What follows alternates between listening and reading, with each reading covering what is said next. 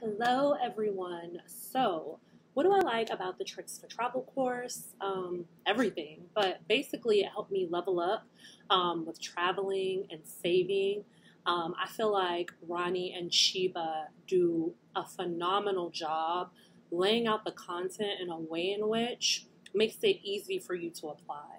So, one of the things that it's helped me do is look differently at my credit cards and what offers and benefits I can get and how can I get more points with my cards and how I pay for things. So before I was one of those people that just use my credit cards to just pay for like everyday expenses, and now I charge as many bills as possible to my credit cards because I have to pay those anyways. So why not pay them with my credit cards and then just get, those points so I can use them for hotels and for flights and different things like that.